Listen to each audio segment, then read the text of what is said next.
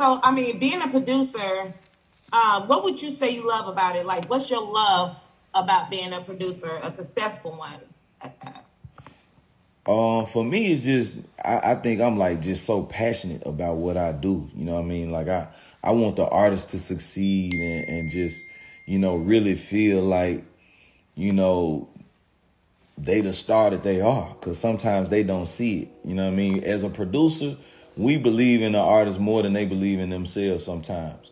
So when we finally have an artist that believe in themselves just as much as I believe in them, you got me and Major.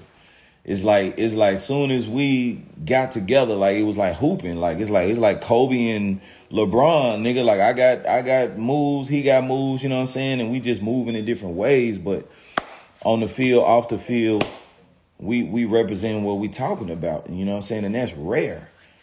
You know what I mean? Absolutely. To just be genuine about what you speak, to be genuine about who you are, you know, flaws and everything. You know, this is me, take it or leave it. You know what I mean? I smoke a lot. I might stank up the house. Yeah, that's me. You know what I'm saying? But hey, it's simple as just, yo, you got to smoke outside. You know what I'm saying? So even as I'm cooking up a beat for free, we doing a TikTok challenge at his spot, I still got to, you know, abide by the rules and be respectful. Not everybody can do that. Some guys like, oh, man, I can't smoke in that motherfucker, man. Shit, man, da-da-da. And you might miss out on a moment.